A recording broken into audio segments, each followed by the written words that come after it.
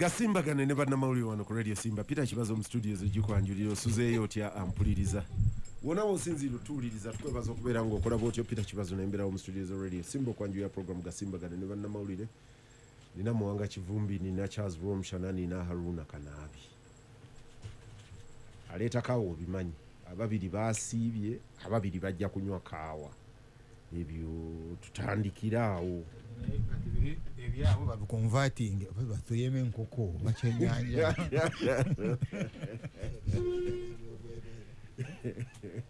Ampuliriza Gasimbagane Ne'banamawulire. Omanyi gye nva. Ssanyu ly'okulanga ffe tusiibye. Oyagala ebyaffe. Tuli entitled ku byo bandibadde babituwa. Sebo tosiiba nga toyina mmere. Charles buuza abantu. Abatuwuliriza abaagalwa okusinga nnyo ab'emyoyo emirungi, Katonda w'amaanyi, Katonda wa kisa, musiimu olw'obulamu ate n'ensaawa bonna abalina obulamu tubukozese okusinga nnyo ku baana abato n'abo abalina embuto n'abakadde. Mwanga buuza abantu. Abatuwuliriza musiimu cyane banyabo ne basiba. Haruna. Kulamusa kubatuwuliriza. Ne honorable leero nsanyuse tutandise naye. Atuse bukyali. Nakola resolution empya. Okugezaako kati. Mumaye buli kiseera okujja okuweereza abantu nga bukyali. Okubanga weetunulamu. Ekimu kibadde nga nkola bingi. Mu biseera ebitono kati ngezaako okweyigiriza nti buli mulimu gwe nteeka okukola nina ogukolera mu budde bwago. Awo kirungi okubeera nga weetunulamu nga teweetunulamu kwezza kweganga. Oba waliwo abeetunula nti naye ne giri njagala. Nga buli lwe yeetunulamu. Haruna amawulire Muwanga tomumanyi. Muwanga buli lwabeera mu kisiibo akuuma obudde. Kati eyo pattern gw'obadde togimanyi. Nali sigigenda. So you are saying he operates well when he's hungry. Muwanga buli lwabeera mu kisiibo akuuma obudde. Alabika oluva ku dda akutaddawo. Mukulu Kibazo njagala kulamusa kubatuwuliriza yonna gye muli n'okubeebaza bye mukola. Mangu nnyo nga njagala kuyita mawulire, ntandika n'amawulire ssebo ag'ennaku. Munnamawulire munnaffe Kagolo yakubiddwa amasasi weekend n'afiirawo.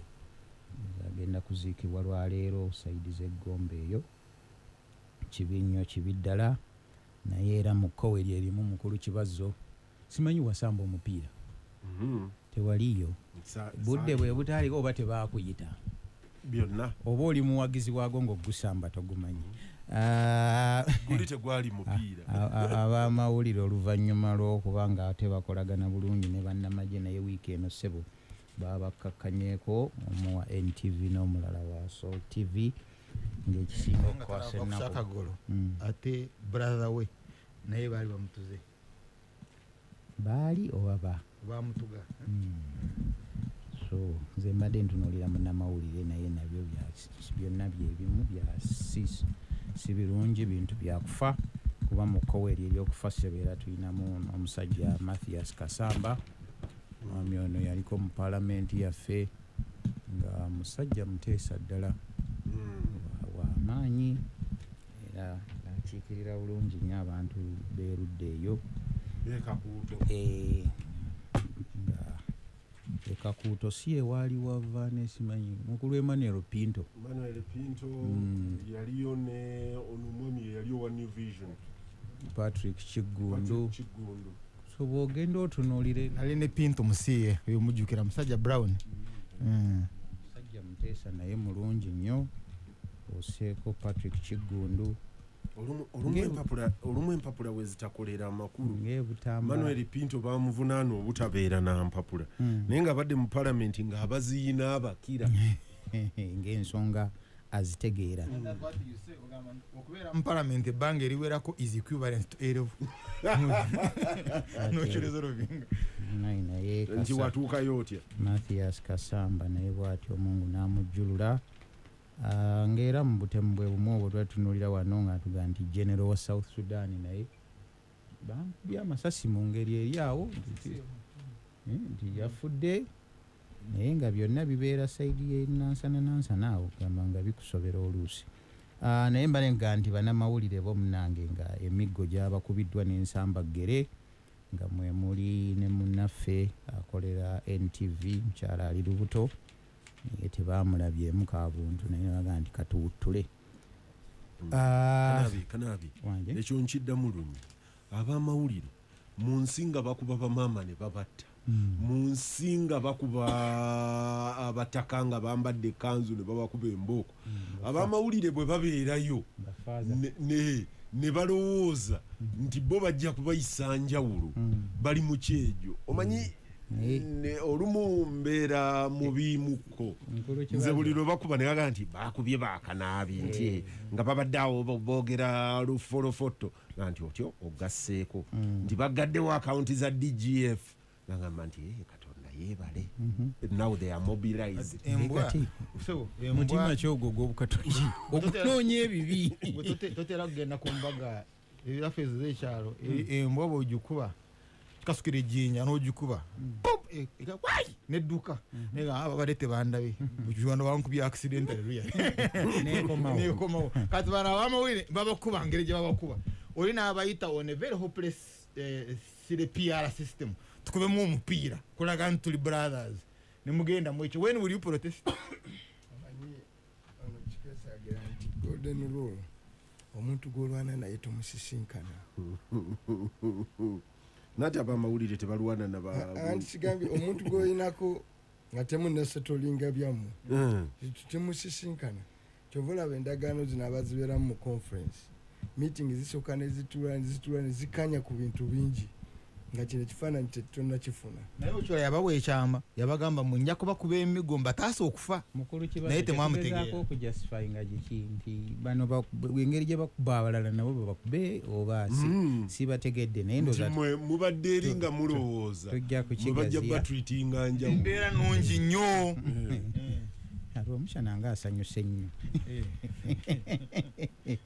sebo tujja kweyogerako tetujja kulekayo nga bwe twogerera abalala ku nsonga eno naffe nga batuwuttudde ne kamera ne bazimenya tetujja kulekayo kweyogerako nakwongera kulaga bikyamu ebyo sebe ebitambula nga ngenda mu maaso mukulu kibazo parliament nayo weekend ebadde bize nnyo ku nsonga y'embalirira y'eggwanga ne bamaliriza nga balina emisolo gye bayisizza egyokubeerawo nga ogumu okugusinza okunkwata omubabe bagaye nti omusolo gwo oguteereddwa ku intaneti mukulu muwanga ajja kutuyamba bagaye nti gwo buli lwosasula gwakugenda ku byanjigiriza n'ebyobulamu simanyi oba eyo endagaano banaagituukiriza era ne bagamba nti n'abo abatwala njagala nnyo okubuuza kitegeeza bajeti y'ebyobulamu n'ebyenjigiriza eri elastiiki mu bajeti eno bwe tunaakozesa intaneti ennyo nga yeeyongera bwe tunaakozesa akatono ng'eshrinkinga singa tetukozesa intaneti aturu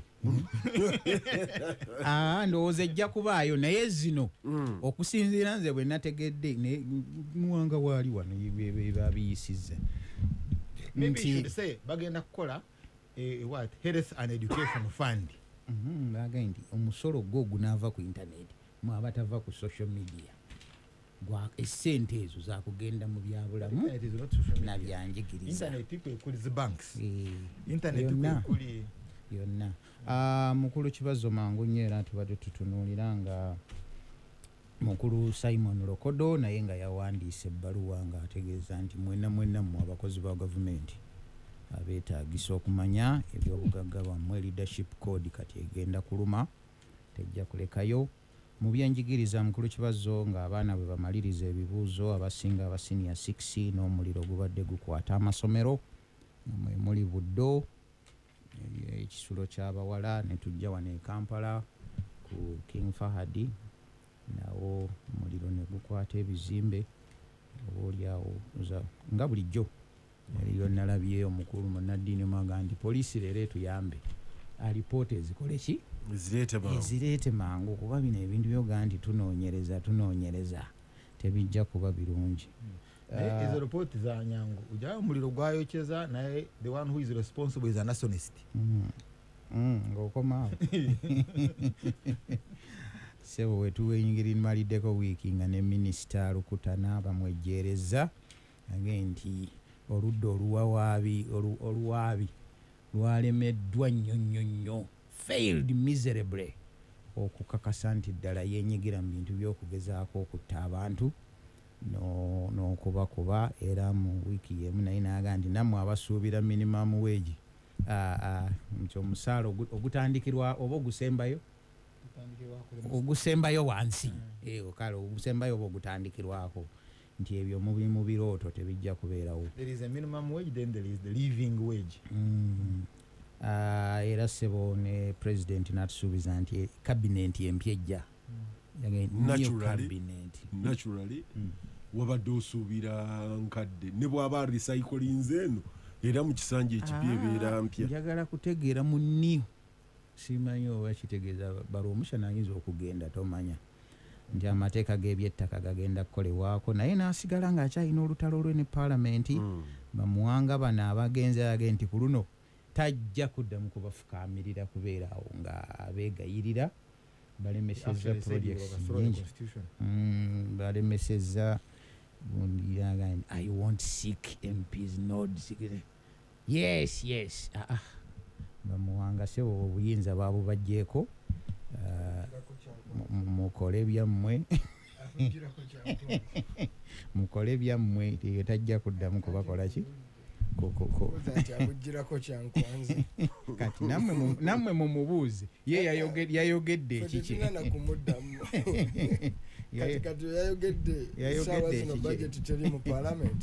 tajja kuddamu kubafukaamire tulabye nga tukunya kasayijani ani kati yabadde atema lwali yaleeta emyoga nga mmwe mugigaana n'aleeta bino ne muleetamu olugezigezi.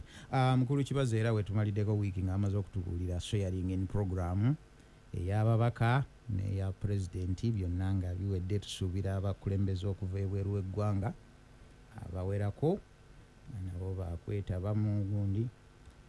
Honorable Muwanga alayira lwakumeka mugwa kusatu session eyokusatu naye nabyo oyina obudde kati nze eyo page mu mawulire mbeera nanyize dda next kubanga gwe olaba waliyo ssebo ng'ekyalo kyonna kijja kujja era palamenti yadde ku lutalo nenga nti tutaddewo ekkomo bazisiba musumbuusa abalala ne bazisiba mu capati ni waliwo abazitereka emabega eyo gyakolera ssebo yeri akayivu ya gundi era kiri mandatory buli kyofulumiza okukitwalayo netutereka mutereka lwaki mukitereka bajja kukoowa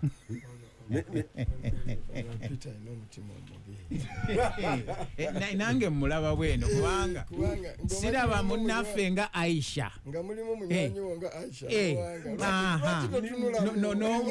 nina okubuusabuusa omusajja nga Segirinya agenda kujja kulayira noga nti eyo si nsonga nkusebo nina okubuusabuusa nti banaalayira singa mbadde mmanyi nti biringa byakasiba nti bayinza obutamuteeka mu gazeeti kolo nandikebedde ng'omanyi bantu bameka ku byalo abakuŋŋaana kyogaba kiba kisoboka banaasulayo.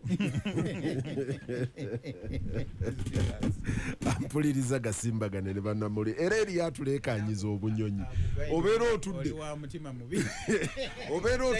kompyuta ng'ogezaako okuconcentrating ng'obunyonyi bwewuuba omanja kuwulira nnyo ebyeddiini yaffe byega nti muno baaba munywanyiwo nga mukwano gwo bw'afuna ekizibu oddukanga mangu nnyo awo nyanguwa nakutunulako awo ku kizibu nyanguwa ekyokuli bafuna ekirungi yanguwa nnyo omusanyukireko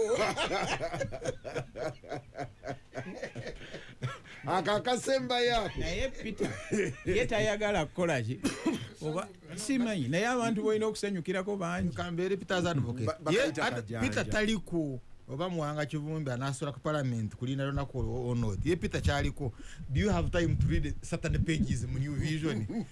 One of those my first page second page no bireka Romshana nze listi ya mikwano gyange lwe baabalonda nagikwata bwenti nga ngenda nkubira omu kasimu ne gwe bawangudde nga yanneegambira nti why bampunzise mukulu romusha nenoonya muwanga tuli tutya nti twakamaze muwanga esimu nga tezifunika mwanga webamu nenfunayo agent yambe mu bipinga obombeera waba akubi naye bomubipinga n'amanya nti ono romusha nandi ate bapinga nkuba kubamanya oli mubi obamu yambe nnyo ampuliriza Gasimbagane Ne'banamawulire tukomawo. Muzzukulu wange Nassuuna agenda kufumbirwa leero lwe tumuwaayo nga nkozesa Airtel K2 nsasule be tuggyeko ebintu era nkakase nti abagenyi abayite balina endagiriro entuufu okujja awaka nga mpita ku mutimbagano wabula neebaza tekinologiya omukolo gubadde munyuvu nga tujaguza ebyobuwangwa bwaffe kaakano tulindiridde mukolo gwa mpeta wangalira ku mukutu gwo gwa Airtel K2 noti 7 noti 8 K2 ejjudde okunyolwa kubaawo bw'oviibwako omwagalwa wo naye tekigaana kuwandiisa kufa kwe mu bwangu ddala kyatteeka okufuna NIRA death notification record okuva mu ddwaliro kubejjirako emiganyulo mingi nnyo egiyinza okukuyamba mu kaseera ako ak'okugezesebwa akulira eddwaliro alina okuwandiikira ekyavuddeko okufa kw'omuntu wo era bw'aba yafiiridde waka funa death notification record okuva ku ggombolola oba ewa tawuni kiraaka kino kikuyamba okufuna death certificate ejja okukuyamba okutambuza ensonga ez'ebyobusika weewala okubbibwa kw'ebintu era oyambe gavumenti okuteekerateekera eggwanga ebyobulamu ebirungi sasula 50,000 mu banka gwe munnansi ate omugwira death certificate ebeera ya bwereere okumanya ebisingawo kyalira ofiisi ya NIRA ekuli okumpi oba kuba ku ssimu etali yakusasulira noti 8 noti 211 7 noti obubaka buno bukutuusibwako UNICEF. bulijjo bwe tubagamba nti ekifo kiri kyo kyokka wayinza okufuna buli kalonda w'ebiriisa by'ensusu z'abakyala ab'omulembe tuba tutegeeza Mirembe Boutique tulina ole 7 total effects ajjamu enkanyanya n'amakula ate n'akugumya olususu ate mmwe abatawaanyizi b'omusana baabaleetedde ole hydration kano nno kataasa omusana okukuba ku lususu waliyo ole anti-wrinkle face wash balina ole complete day cream black opal foundation. Mirembe Boutique basangibwa ku Namirembe Road ku shop number 3 nga wakayisa Centenary Bank opposite n'omuzikiti gw'abayindi. Kati osobola okusasula biruzi zo mu Bank of Baroda omuli ebisale by'amazzi amasannyalaze omusolo gwa URA ne NSSF. Bank of Baroda balina visa ATM machines ku matabi gaabwe agasangibwa mu Kampala ku main office Embale, Kansanga, Kawempe, Mukono, Ovino Market, Kabale, Entebbe, Kololo ne Lugazi. Bank of Baroda ekolera wansi w'ebiragiro bya Bank of Uganda. Linyisa omutindo odde ku GoTV Value onyumire firimu ku B4U ng'eno bwe weemiisa ekyokunywa olwonyumiza emikwano gyo sho ekunyumira ku Telemundo. Sanyukira goal eziteebebwa ku SS Football olwo situkozinemu n'ennyimba ezitakoma ku Trace Music kati ne channel nye empya okuli B4U Movies, Telemundo, SS Football ne Trace Music ku mutwalo gumu mu kasanvu buli mwezi. Nyumirwa GoTV Value bukeekuleetedde ebisanyusa awo wooli mu ddiiro lyo. GoTV Uganda, love it. GoTV Uganda ekolera wansi w'ebiragiro bya UCC. mu Uganda ensi ey'ebyamagero vumbula sabbuuni ayoza owa Blue Magic agoberawo obukyafu n'amabala mu ngoye zo. Blue Magic akekkereza anti ayoza entuumu z'engoye n'ekyova ekimala mugonvu ku ngalo zo ate aleka akawo ak'enniimu mu ngoye zo. Sabbuuni ayoza owa Blue Magic akolebwa bannaffe aba Bidco ng'agira mu kireemu ne grams 600 ng'ate asangibwa mu maduuka wonna okwetooloola eggwanga. الصفا والمروة من شعائر الله. Muganda wange anakola hijja omwaka guno ng'oyitira mu Swafa wal Marwa tukusaba ojje weewandiise mu ofiisi zaffe ezisangibwa ewandegeya ku muzikiti oba kuba ku ssimu zino wammanga 0701 490 759 oba 0772 655 46 oba 0752 610 1178. Mpozi teweerabira nti buli anaakola hijja oteekwa okubeera ng'ogemeddwa ekirwadde kino ekya ssenyiga ekya covid insha Allah. Era osabibwa okujja n'ebikwogerako kitusobozese okukola ku nsonga zo amangu nga bwe kisoboka.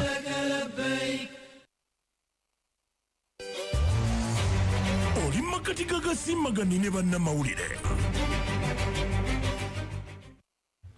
Gasimbagane Ne'banamawulire wano ku Radio Simba. Peter Kibazo mu studio z'ogikwanjulira. Haruna Kanabi, Charles Bromshana ne Mwanga Kivumbi. njagala kubuuza katono nnyo nga sinagenda mu substantive issues. Kanabyona ayinza obuteetegereza naye nze atunuulira pump price y'amafuta ate lw'omukyana atera kutambuza bigere kati kati ebyamafuta wakira ntanga yange ebeera nziju walabanga nyimira ku petrol station etatambule njagala nga parliament eri mu kudibetinga kwongera musolo ku mafuta and what I want to understand mwango naayinza okubeerayo ne ka inside information what happened to pump prices wano nezirinnya globally sinalaba barrel y'amafuta ng'erinnya naye wano ewaffe speculation ya parliament bw'ena etwongeza what is going on.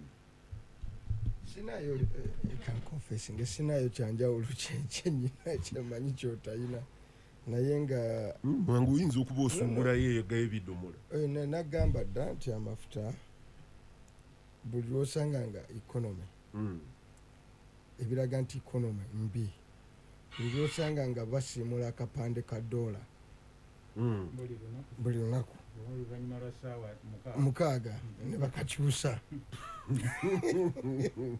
oba akapande k'amafuta nga gakyuka waliwo osanga ku makya nga kalala nodda ku lweggulo nga ku lutuntu kalala ng'olweggulo kalala kati fe abanywa sente abatanywa liita abajja ne baga nti eraamu ebiri nga ku makya nabadde manyi ebiri gintwala n'enkomawo kati ngendo gamba abanywa liita tebaagala kumanya bbeeyi y'amafuta agamba teeka mu liita ana kati gwe kibazo tubimanyi eri wanywaga ebiri wala okonyiga nekaddayo mu 00 kati nobeera otambula kati beerabira bw'ogwongerako yasitira asagala anywa gaki ng'amanyi gajja kumutuuza ku petrol station ogenda okulaba ng'asise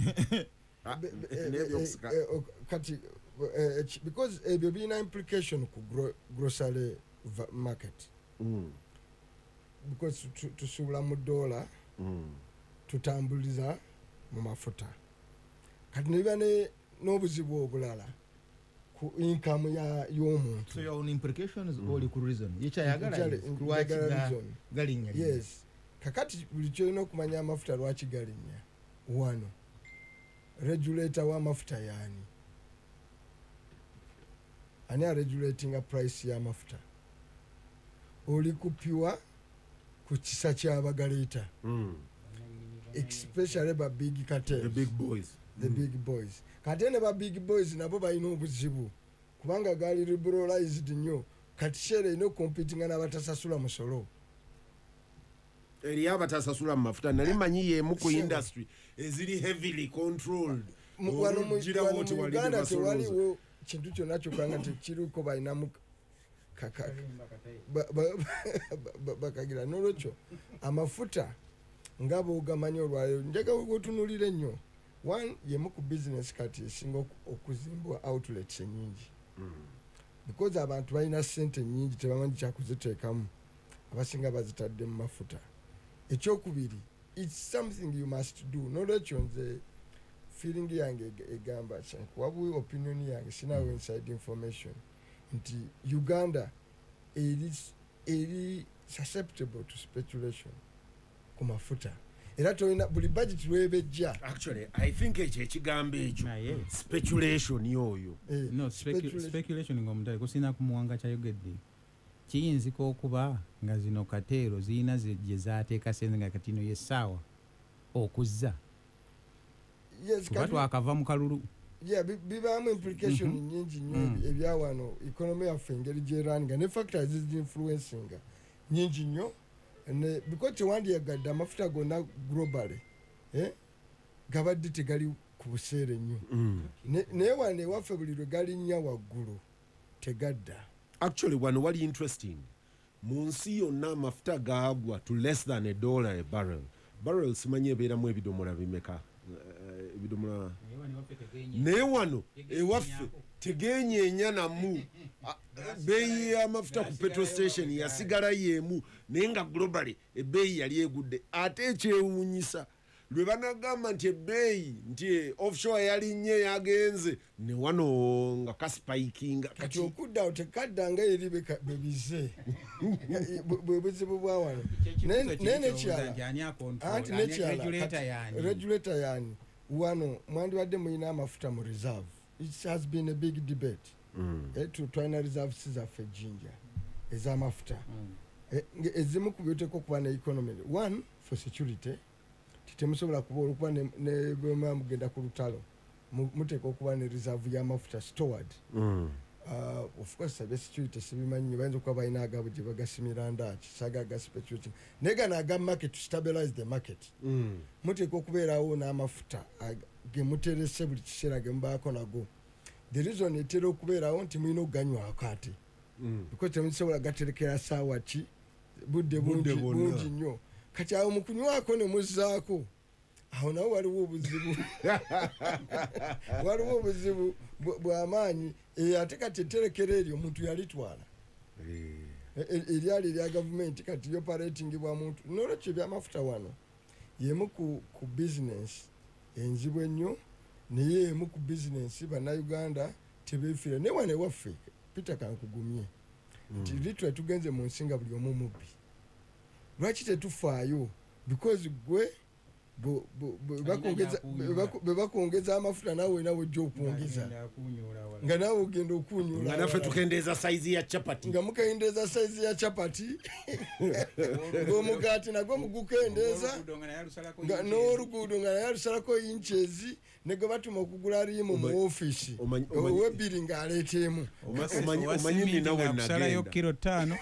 nina we nagenda nga ngenda kugula mugaati and very interesting, very telling. Nintuuka mu kabekali olina ngamba nti guno tye gwa 14,300 ti guno tye gwa 5,500 guno gwa kakaga ne mubuuze enjawulo eriki nga jenkana mu size nga ndaba ng'ejenkana nga yenna gya brown nanga nti kakati guno guwera kilo teyayongerako birala yagamba bugambi kakati guno guwera kilo kunyumizeeyo sebo oli yalinga agula ennyama naye ng'omukyala nga naye ennyama gy'ogula nga tewera namuga naye gulabikanizo tuyagala ngule ku muntu oyo namuga nti afune eccupa ya mineral water neya 1 liter tyekola kilo kati oli bw'amala okutema ennyama girekeeko oteekeko eccupa ye y'amazzi mulabe oba binaabalansinga jenge ya mineral water eweze neya mineral water bayinza okuba baali bagisala naye yagiteekako oli namuga ndeka ennyama twala eyo tuyogebaako kyoyogera amafuta ago bwe gana yakendeera nga naye akwatamu mulimu grams Gasimbagane Ne'banamawulire amafuta agenda gavaako Charles obadde oyagala commentinga ku mafuta ate kato oyagala bamuwanga kivumbi abatagagula muwanga agula amafuta ani yakulimba wali omusanzeeko ng'asise kati waliwo ze bayita if I can recollect ali kuro gopole that system nti companies zisobola okukanya is supplying ekintu ekyo nezikanya ku bay. No, Kateri is different. Kateri is different from Oligopoly, if I'm not mistaken on this time. I'm going to do some bit of a revision. Now, but issue that you know kutunulira mwenene is the issue of cost. Ntukuleta amafuta Meri Mombasa system ya Kenya yonna bagabaga ise Kenya ya bank kuza amafuta military amafuta agayite Kenya property ya banks. Now kati take ogaleta gatusa wano. Now these banabaga supplying is called the downstream or upstream. Abaga supplying bayina problem nti you government webere enjavu ate genda yo ne basaba sente in advance zino zi telecommunication companies. Yes, I'm telling you something which I know. Bagamba kate misolo mutusasulira at this rate, this quota tetwasolozeza bulungi bikyaganye okubalansinga mutufunereyo biliyoni nga 15. Really? Yes. Any business pay tax in advance? Yes. Just really? Yes. I'd be interested in checking, because how does URA then account? Sente ezajja mu quote enonga za quote ejja. Genda mpola ononyereze. I think a speculation eyinza okubanga nema. Bazi wani minister wa finance. URA. Now, but most of these companies zoyogerako ate nazo zikolera ku loans, zikolera ku bank, sente za bank. So oya ina facility from the bank, like an overdraft, agisasulako interest, ate jo mugamba mpa tuja kubalansinga in the next quarter. You get? So no sayanga nga waliwo costs ezeyongera waawo. And mukweyongerako nezidetamininga because your government ekyayo kyeyagala etaddemu musolo gwenkanaki. So if it's like 1,200 shillings ebyayo kati oli company ayina okudealinga ne agent this because most of these stations tuyina is belonging to those companies zona zola as Total na Shell, they belong to the agents, and then the level of investment kati njagala obale petrol stations eziri wakati wa ruguno rufo rwantinda kuva ntinda kutuka mu kibuga, you should be having not less than 10 petrol stations mu distance of 10 kilometers. So that's also a huge investment. Now, and the centers of our, where does that money come from? So all that cost gwanya mafuta go kolaki go kujinkalinga, because our thing here is extremely very shabby. Tewali rugudo because of that cutthroat competition. Tewali one tuina bill with 21. We know Total one across or share, and that is how it is every half a kilometer on the road, and that's a lot of money, borrowed money. Sometimes government abantu bayine say insimbi nyinje, many of them it's not their money, but of course the business ya Uganda tosobola kukola kuteka mu sente zo because it's extremely very risky. Bokwata billion no giteka mu business nga tonabana kutandika ba kujeko omusolo gutasuka wansi wa 60%. Million rukanga zigenze mbiye emisolo when you are doing that. Now it's also not true nti zino companies enene zezina majority mbiyamafuta Total ne Shell bano bobu tono of course that also has got its own impact, because bali aba deep state batekamu petrol stations ezabwe mwe bay teziwa msoro be extremely very right, and mwe bayisiza katubana abara bayino competing ne bano they crash. So kuongera ko margin kati ekiyamba these categories zawo okora to survive that cutthroat competition. So I agree with you in total. Gasimbagane Ne'banamawulire. Chamanyi oluusi abaana bakola ebibuuzo kyasayinza okusula abaana. Nange simtegedde. Ekimu ku nsonga gye twawadde nayo mu budget ye rising cost from Ministry of Finance gye bayita banking fees nga zigenda kuba billion 15. Banking fees, Ministry of Finance zirina okusasula. Atubabuuza kati banking fees on government ate musasula muta sente nyingi nnyo. Bank of Uganda government eba shortage ya sente edduka mu Bank of Uganda neweewolayo sente on understanding nti ojazizaayo bw'omala nazo ebbanga eddene era osasula ebbanga ddene, bw'ozizaayo amangu era osasula ki mangu. Kati kyaga nti omuntu asobola gavumenti esobola okugenda mu Shell nezijjayo mu advance MTN negamba nti leeta okujjako abali mu gavumenti basobola ng'abantu basobola ng'abantu naye ogamba nti formal government Minister of Finance agende mu Shell abagambe nti muleete, because oyogera ku normal system. System is extremely very abnormal. Kyenkubulirako I know it. Charles tukiriziganye nti oli mu speculation. Nothing as skekanya nawo. Manye muna isi chwazo na the other day na sinka musajja wa traffic wano kabira wakava kabira waruka diversion ezigenda kujoyininga y'orugudo rugenda ekisazi. Omusajja ngaganye onunga mugamba genda straight oyite ku bitalo limo causing jam n'agana. Kati wa traffic namanga ovuga moloka nunje etya. You will have to proceed. ono nga alemeddeko because he has one of the best cars. So your system ya Uganda abantu bagobera police because they have the best vehicles. Ne government yosebo egenda mu companies negamba goleta yo advance. Oli makati Gasimbagane Ne'banamawulire. Gasimbagane Ne'banamawulire. Nkomawo. Mwanga chenkana budget bagimaliriza. Manyi tukomyewo ku subject eyo enfunda n'enfunda. Naye eriyo ze bayita takeaways.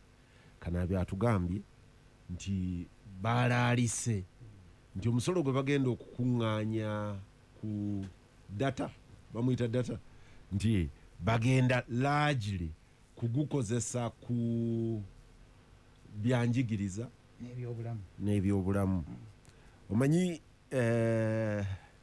olumu mbuuza ebibuuzo ebyangungu nti kati ono bamuwadde inelastic budget oba elastic budget nti yo eyiye ejja kunaanuuka nti okusinziira kuze banaabo bakozeseza the more they can use data the more money comes in eno area ebeere ne leave to expand and spend okusinziira ekyo kimu ebyo n'eriyo omuntu wa bulijjo yambuuziza ekibuuzo nga kirabika nga ekitonotono nga ngamba nti ye bwagula data amugula ku airtime nti agula airtime we n'amuteeka ku ssimu buli lwawulira nga ayagala data n'agenda ku kasimu ke n'atransferring okuva mu airtime n'amuconvertinga to data aga nti mbadde mmanyi nti gavumenti ya Uganda already esolooza omusolo ku airtime kakati bwe banga bansoloozezzaako dda ku airtime ate bwe naazikonvatinga mu data era nazo banaazisolooza nampa omulimu okubuuza omubaka ng'ali ku budget committee nga muyina wano konze kale nja mubuuza but njagala impact omanyi finally bwe tugenda okukola nga tugenda okusonda tugamba nti twagala kuzimba kizimbe ekikola bwe kiti ebimu ku biremesa ab'oluzungu okukola batandika okubala n'akola feasibility n'agamba nti return on investment anti bwe naateekamu mu myaka 10 nja kuba nsoloozeza bwenti nja kuba nkoze bwenti okukakkana ng'aga nti business tebeera viable n'omwana gwe wasinkanye mu kisenyi ye wanga kabalagala afuna ng'aga yeye ekalayi egula mmeka nti bampe ekalayi ne butto enkyo ogenda okumusanga ng'afulumya kabalagala omubuzi okola bukabalagala bumeka omwezi okola bukabalagala bumeka ewiiki aga nti nze nkola kabalagala nze nakoze obuwunga bwa muwogo n'eŋŋano bya sente bwe ziti nzija mu bwe ziti tayagala kumanya biri naye kati mwaba oluzungu bwe mugira nonjenga nti kakati ambiance packaging ani nti branding nti return on investment ne kalayi n'ozibala kati awo njagala kubala kalayi muwanga finance bwe yazze njagala mutubuulire nti twayongeddeko emisolo bwe giti jo nga jjo tugi project nga gigenda tuwa bwe tuti impact eri bwe tikana byatugambye eri bigenda kugira byanfuna kugina emitonotono egyapettinga abantu ddala Peter ombuuza ekibuuzo omanyi kati naawe baddenga omulala yenna emisolo tegiri mu budget committee emisolo gibeera mu finance committee ya parliament mbadde ngamba bw'abaleetera budget aba includinzeemu emisolo gyagenda okusolooza baleeta budget mu budget committee aleeta revenue tinsuubira okufuna emisolo bwe giti gye bayita resource envelope atuleetera resource envelope tingenda kuyingiza sente bwe ziti ngenda kuzifulumya bwenti kati n'ogiyingizaamu bibeera mu finance committee gyewabeera emisolo wano tuconcentratinga revenue gyogenda ozijja zoleese negyogenda ozikola ki okuzikuŋŋaanya fuka tutunala tumanya nti bali abali eri mu finance committee emisolo gino bagikiriyalinze okukiriyalinga kati ngenda kuddayo nkubuulire kyoyagalira ddala n'olwekyo siri soso veresala mu musolo I must confess nga bwe ndi nnyo mu bino ebirala ebya figa bamuneka gap nti ebiseera naye era ndowooza olina omukisa ogulaba wali tujja kuzijja wano bitunuulira first of all abasajja abo bawulira ate tupita twabyogera wano era ndowooza tukoleka contribution entono engeri gye babudgetingamu tuba influencinga okusookera ddala mu misolo mulimu branding nti oba ogenda okuteekawo omusolo oguli punitive ogunakola ki ogunanyigiriza abantu gubapatizing a popular cause kati gwanavayo ganti lwaki mugutaddeyo ngaga goyagala abantu balimu ebutasoma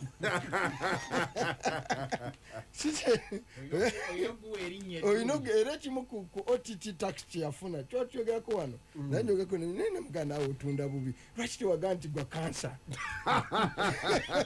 kakati nga gwe onoovaayo okwogera nti omusolo guno oyagala abantu bafe kansa ngaoli wa mutima mubi.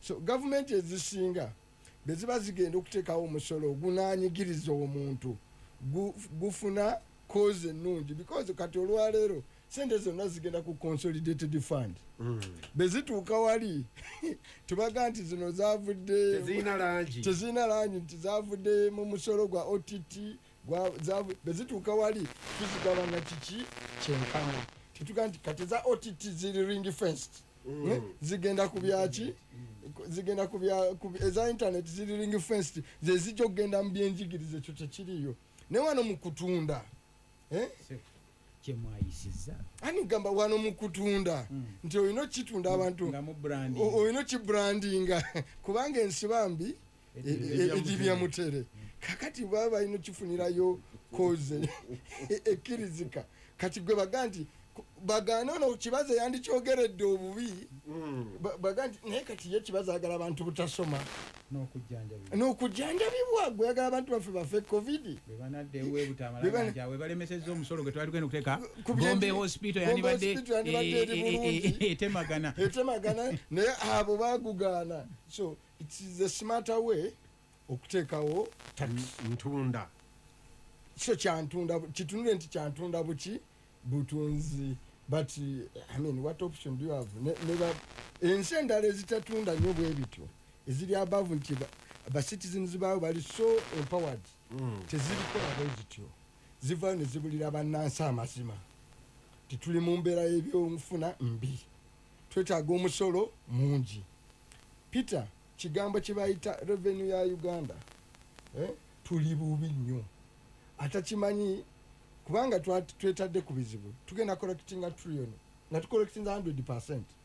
Okay, kati omwaka guno twalemedde ocollectinga 2.4 trillion nituzeewola ku billion 21 gye trillion 21 kati twagala tugenda collectinga 2 mwezi mubiri naye 22 sector 2 zitwalako 15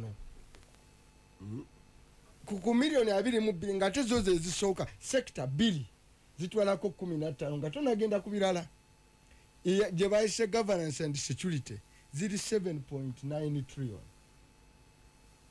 Okay, eyokubiri bagiyita interest and amortization sente zetusasula ku misolo zigenda kubeera 6.9 bw'ogatta 2 ofuna 10 n'ezo kati kwa 22 ezo zoto teri muzungu alizikuwola teri olina zijja ku musolo ogwo teri agenda kuwa sente zigenda kugula mundu zo teri agenda kuwa sente zisasula magoba ku mabanja ate amagoba ku mabanja go mabi gana agaffe gati nti ziri wali ku gundi ku cyumba nani negotiable ziteekwa okubaawo sente za kibazo wazaagalira olunaku minute eyo alina okukwata ku Bank of Uganda bapa nga ku collection account okuteesaganya teziriko kuteesa twagala okugenda okufukamira twegayirira ekibazo okulindamu kyosobola okugamba kibazo okulindamu kuzimu ewolako mulundi mupya n'omwongera amagoba. So eza kibazo kati olina trillion 7.8 zigenda kuba 8 zotasobola kusasula ogenda zisasulira amagoba. N'olwekyo twagenza okubala nga ku budget ya Uganda yonna yennyini gyolaba tulinako sente za development trillion 6 zokka kwana tulinako trillion 6 kwana mutano endala zonna tugenda kulyawo ezigenda okugenda kuzimba enguudo kwekuzimba amasanyalaze kwekuzimba amalwaliro zemutagenda mu kutwala mu current expenditure zemutagenda zemutagenda kuwa misaala mafuta okuddukanya amakago kati ewake uwo olina current expenditure osasula amasanyalaze osasula amazzi ogulira abaana emmere eyo expenditure eyo Uganda ku budget yaffe gye tugenda okukola kibazo bwabisaawo n'azimbako eyebeera development kati recurrent zino zolina okubaawo amafuta gonya emotoka ogiteekako emipiira biki mu mwaka ezo tekedde Uganda egenda kusansa yeetaaga trillion 28 okweddukanya eggwanga okubaawo ate ekizibu nti mugenda kukuŋŋaanya mmeka 22 kati muba muziwezeza kati from the word go mmwe temusobola kubeerawo okujjako nga mwina abawoze okubaawo kati ezenkulaakulana daluuki eritutwaleeyo nga bulijjo gambe twagenza okusanga mpita bino biruma nga gavumenti ya Uganda epangisa Ministry of Finance epangisa Rwenzori one ne Crested Towers yes CPS emyalire emeka ebiri esasula billion 3 ne million 5 kantwairemu ne parliament egenda kupangisa ekizimbe kya Sudiru kiri Kingdom mwandi bayise ne bapangisa Kingdom okyaba kiri kyebazimba wali Shimon okulinaana egenda kukipangisa billion 13 batwala ofisi z'ababaka zebatwala amakulu ago go batwala ofisi yaka tubabuuza nti ba boss ate okuzimba ofisi endala zo zitwala meka because obeera ne billion 13 nogamba Sudiru tugenda kugarantinga nti tujja kuwa billion 13 oluvannyuma lwami ajja kikuguza kati lwaki ebyo bye gavumenti twagenza okuzula alabika Saija twagenza okumuzula nga balina sente ze badibuda Minister wa Ethics and Integrity mu budget ayagala kugula motoka wa Ethics and Integrity Rokodo father ya milioni 7 wanji motoka ya Rokodo jagenda okuvuga mu budget ya milioni 7 ya milioni 7 bulletproof si bulletproof by the way zigula empya zino zimpenko nizolaba bavuga ezo zonna kati bozeekoledde vuga emmotoka yo bozeekoledde n'osuubula vuga emmotoka yo ne ogenda okukibalanga eyo bagibala milioni 7 bogenda kuyende yaba kati oyinza okugamba amaka ga president gokka okuva ku mwana omutabani omuzukulu buli omu avuga mpenko Ministry ya Finance nga nayo mwagiteredde mu billion meka za kusimba miti yabadde ne billion 9 kusimba miti sikyekyo kyokka Matiya yagambye addayo kutereza sikyekyo kyokka Ministry of Finance ne finance anoonya budget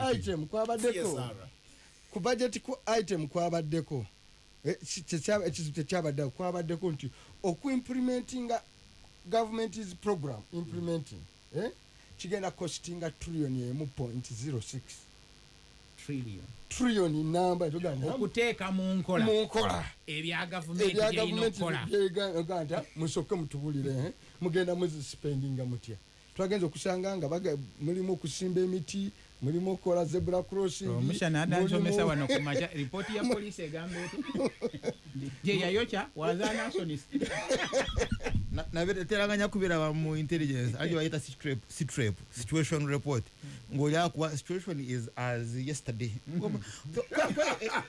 tewali woshchuse atali traffic jam situation is as yesterday obana akutere situation is very normal kugamba yo bwe biti webiri yekasayija ajani implementing wano Peter shagala kubera bibi mikwano janga bebanguli abagamba bubi wano abasinga obugagga ngojeka abasuubuzi ate n'abasuubuzi ba wano ino kubamanya kati balina emitekeji abasinga benyini nkwa za government because ojagamba omusajja gwe toyina mutima nti go ogenda okusuubuza government ya Uganda okugipangisa gyosinga okuseera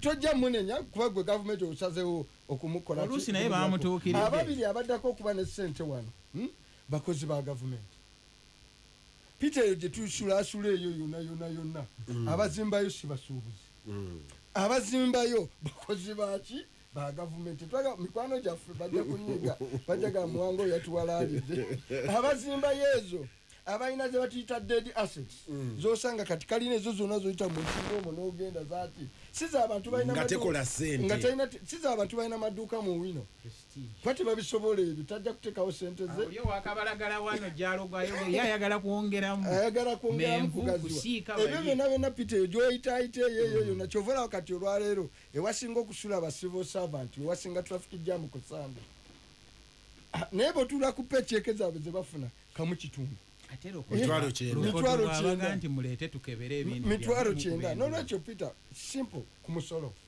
nti nga ensi ekola bubi nnyo bweti nga byemulina okuspendinga temuzibinaako ssente mugenda kuddayo tulina wano betutakola buli omu mu kifuba njagala oddeyoko katono nnyo ogambe nti palamenti egenda kupangisa omwaka sente mmeka trillioni 13 bilioni 13 naye ng'erina ekizimbe kyegenda okugjawo so holistically betuba tugenda kati kutunda mu kigambo kye bayita rent and extravagance mu government tulina okuteeka buli omu ku sport manye ekyo kiyinza okupula extremely unpopular and very careless yes very careless onega mwange ababdayo n'abyogera no at the end of the day betuba tugenda okupointinga nti gwe finance odibuda sente zaki zegwanga nabantu tuteko obaga nti nammwe muzidibuda nawane waffe muzidibuda so that is bosanga government ya wano nge ina sente nyingi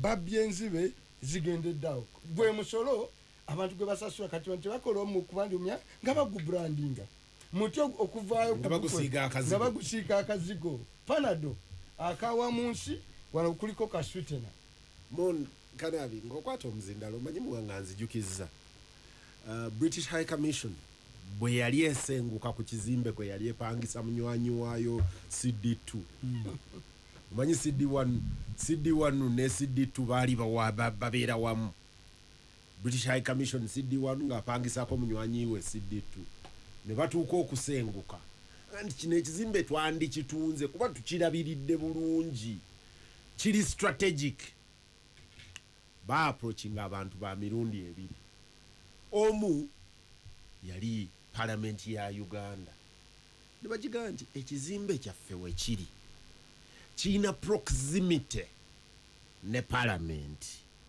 tubadde tulowooza mwandi kiguze nga tetunnakiranga kukitunda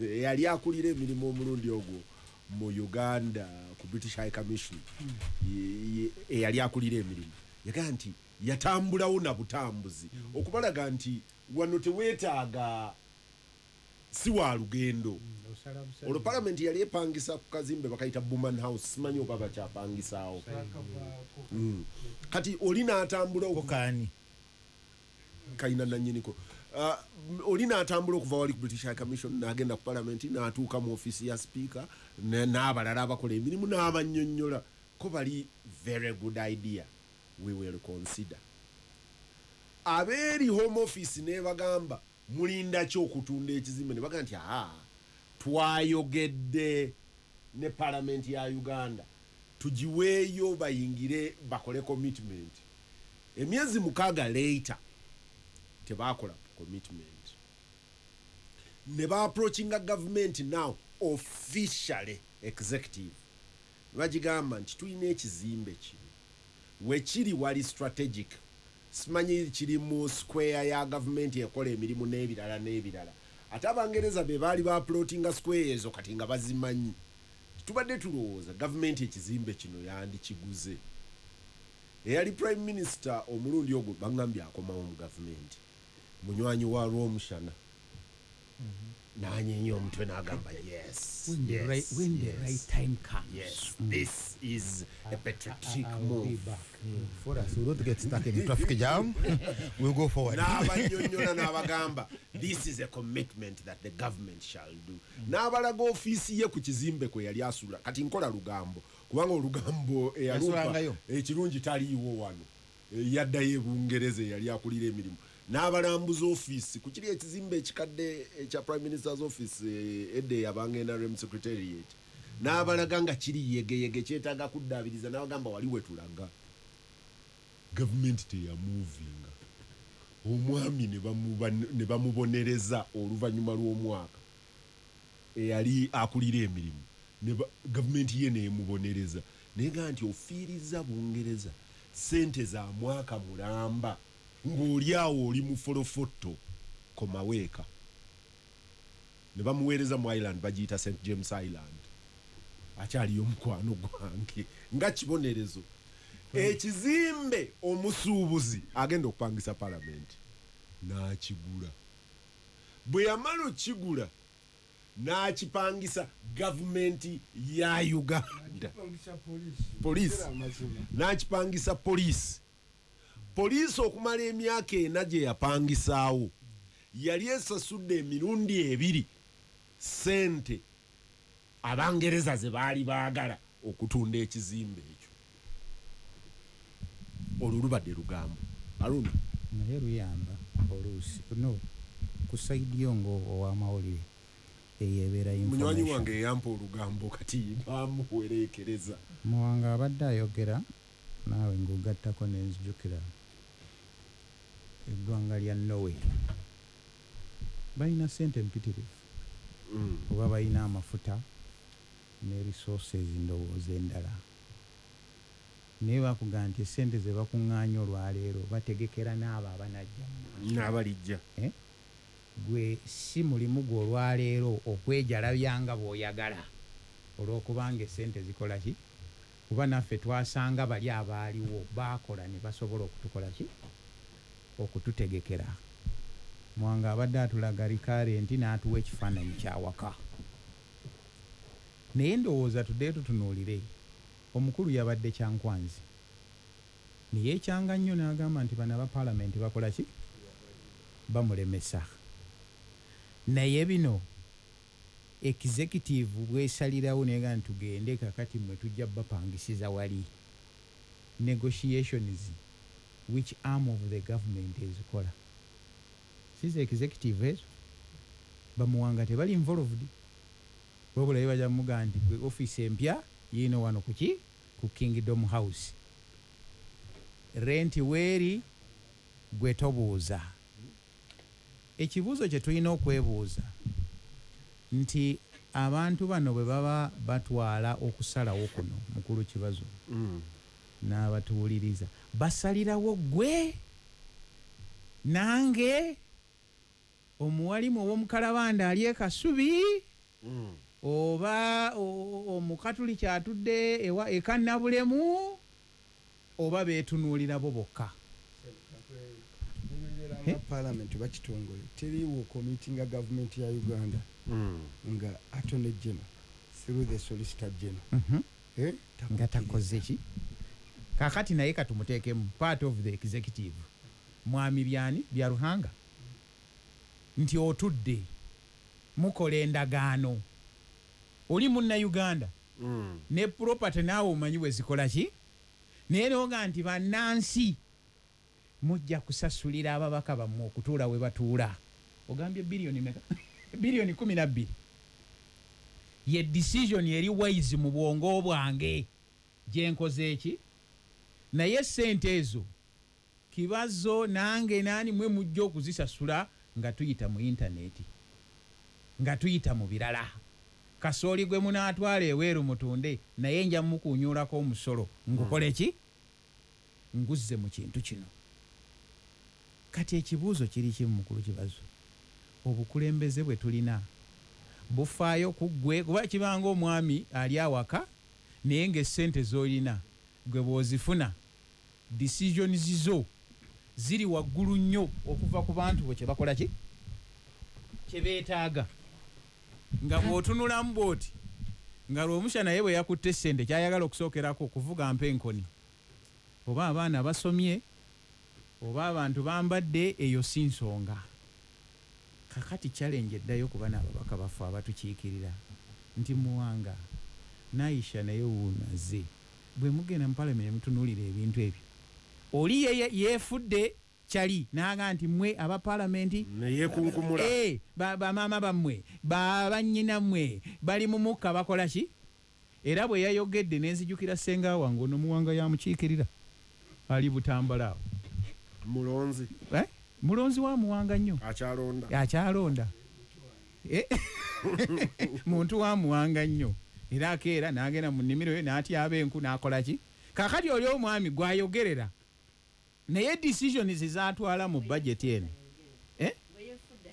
eti yagaye nti amwogerera nti era muwanga mubi nnyo naye decisions zaatwala as executive kuba bajeti si ya parliament bajeti ya mukulu Museveni Kasayija amukiikirira bukiikirizi n'agireeta bano bagitunulemu naye nga expenditure we zigenze n'obusente temulina naye musazeewo nti bino bye tujja okukola ki okukola ne mutuleetera ebyobufuzi ne mutugaa nti ne internet mukulu kibazo kakati nti tofaayo ebyo bya health ne education naye bwe tunaatuuka mu nkomerero bajja kuga nti bwe twakuŋŋaanya ne twesanga nga zino ezawano zaali tezizze zino ne tuzijjayo ne tuzikola ki nina wano Sharifa Mukasa ayagala munnyonnyola aga nti decision yakolebwa ku bintu bibiri nti gavumenti tegenda kubeera na bizimbe egenda kupangisanga bupangisa naawe ennyinnyonnyola n'agamba gavumenti gye zisalawo ekyo the ones that it is out of owning office space sell it out and let government rent or government owns its space.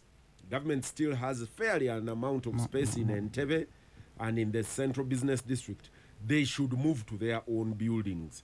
It is a scandal for a poor government to be renting from its rich owners. Auntie Sharifa tayawukana na bannayuganda balala confusion gye tulimu ey'abakulembeze be tulina b'otamanya layini kijja mukwata eno y'emu ku gavumenti yajja n'ekugamba nti gavumenti tebeera na bintu everything must go eyo statement njagala oddeyo ginoonye President Museveni yagikola baspark akola ki genda ebintu bya gavumenti bikikola ki tunda wiiki eno mu bintu bye saayogeddeko nalabye minisita wa state for health mukyala Nabbanja omukiise weewa kakaki ng'ovudde Mubende ngazze wano ne PS wa Ministry ya Health balina we babadde tuguddewo amayumba g'abasawo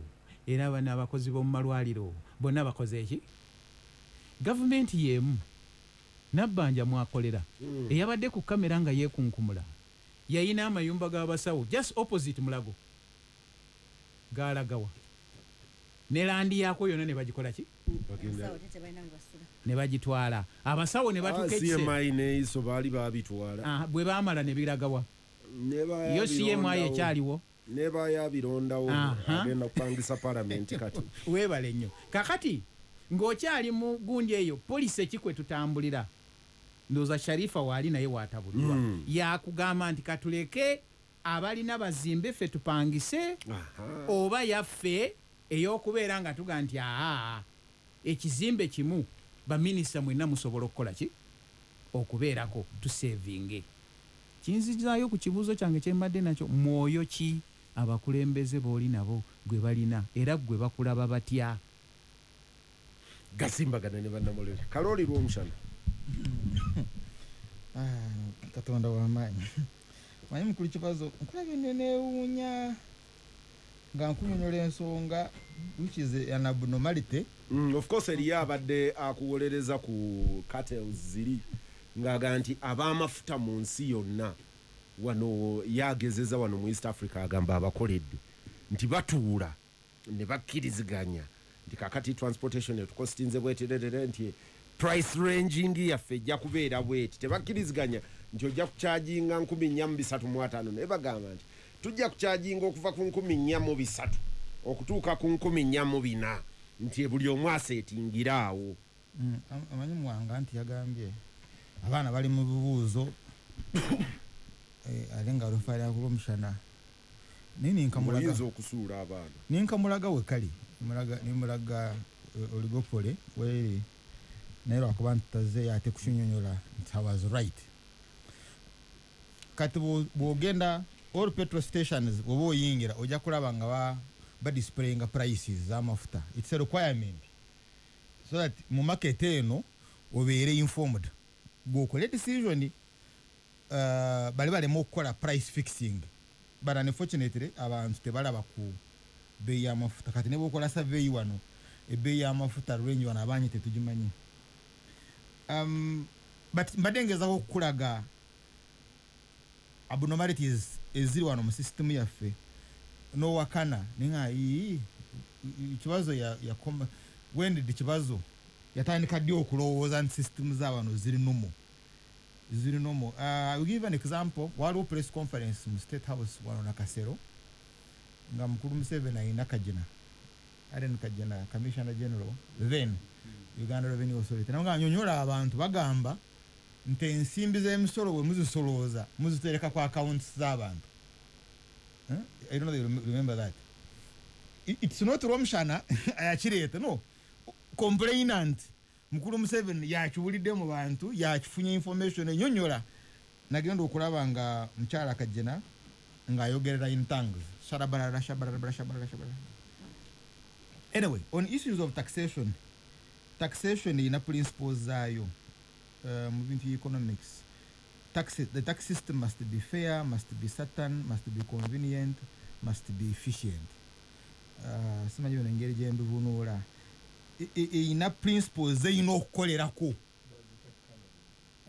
Ina principles zeyina okukolerako nga yes, but kankiteeke mu yeah, then ekirala nti principle eri nti there must be ability to pay. Omuntu oyina kumuteekako omusolo gw'atasobola kusasula. It's a principle. And then of course the other one, the benefit principle. Nti bweba nasolooza tulina okulaba ekizivaamu the corresponding benefit ekizivaamu. Now ebino the occupation, the National Resistance Army Occupational Nakba ebimanyi kyobalaba egezaako nayo okukola some bit of PR bwe tunaazisolooza tujja ku naye businga bwebange badde ayagala kubeera popular yanga bwe tunaazisolooza tujja kuhasuirako sauna. That would have been better. Kutwala ku musauna kutwala ku because obulimba bwereeta of course cannot work. Now but nabye ensira yonna tugitadde ku bizimbe. But yes, I mean that's why I put our emphasis and I agree. No. Your example. Yes, but and now you are talking about the outflow. I agree with him. What you're spending a jotandi spending. I agree with you. We are talking about Riona akugambye nti government yalaalika egenda kuzimba offices bwebajja nakinaki aga nti nezino sente zempulira tetwandikoze. Yona principle ya taxation that guyina okubeera affordable ntomaza asobola ogusasula but at the same time tuyina okulaba ebiguvaamu. Kati ebiguvaamu nga bwogamba teyandibadde empenkoni eya $7,000,000 nga eno toyina amadagala eno toyina. That's the principle. It is still about the principle of taxation that ensimbi ezo z'osolooza when you are going to spend ogenda kuzifulumya atozifulumya mu biki nza asasula amanye nti ya it's a public good nange wenkolaki nange wenfuniramu parliament waliwo yatwa negamba unanimously nega tugenda kuongera budget ya health unanimously and mukulu Museveni nagamba nekikafuwe and parliament negenda maaso neyongera on its own Museveni nagana himself and ye reason kulwachi yagoba one of the reasons kulwachi yagoba MPs aba NRM nabagoba mu kibiina because bali kulinye nkanda yes baga no tugenda kuongera budget ya Minister of Health now ontasobola kuba the same person nti yaze nagamba kati nabye ekitangala I'm now born again mbongere budget of course that is a lie. Now when you go into the other principle of to jamuchi yes botunulira bino ebizimbe manyagala nkule mining statement ya mukulu Museveni yagamba bwe na retiringa bwe ndiwumula nja kuwumula as an estates manager nubati yachogera babantwala mu police babantwala mu sabaje banantwala yonna naye yachogera bwe ndiwumulira mu estates department but chetulaba publicly farms zante ranches ibino bya kisozirwa kitwa zatulaga publicly bwana humura ngateekayo sente ze agambe estates department industry ngatandika okuinvestinga mu estate ichana mu nakitegeera estates anti si aga netegekedde okuwumula kwange naye gye ngenda okuwumulira ngenda kubanga mbala bizimbe byange nga mbitunulako nga mbisolozaamu ku ssente now question eri nti now katawo nawe ntandikira oku tudabukirike bana baka computer ndaba kibazo yabigira onyegako emirundi ebyo niriyokegula wonyega umutegula wezimu kati ekyaleetera jimhwezi sensha bwobojjukira bamusenshalinge yali customs house now nga bagamba I think that was Mao nga gamba jimhwezi muno mwinamu omukono na yuka bagamba nange nyina files za mwino gakale katukuyingireko but it was about customs house bojidabo kiriki go gusoka first kiriki olaba mukuru sudiri na isi nakora dabo kiriki